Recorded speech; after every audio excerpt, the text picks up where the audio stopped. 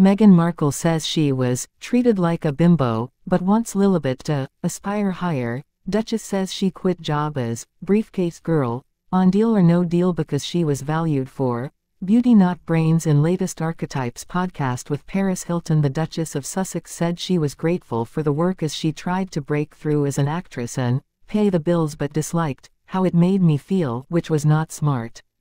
Speaking on her new Archetypes podcast with Paris Hilton, called Breaking Down the Bimbo, Meghan said that she wants her own daughter Lilibet to be valued first for her brain rather than her beauty or her body, like she felt she was on Deal or No Deal, where she appeared in 34 episodes.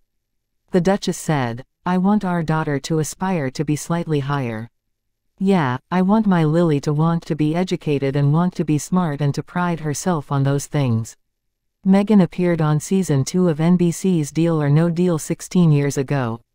She first stood beside briefcase number 11 for 2 episodes, then moved to number 24.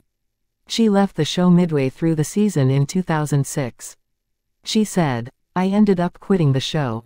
I was so much more than what was being objectified on the stage. I didn't like feeling forced to be all looks and little substance. And that's how it felt for me at the time, being reduced to this specific archetype, the word bimbo."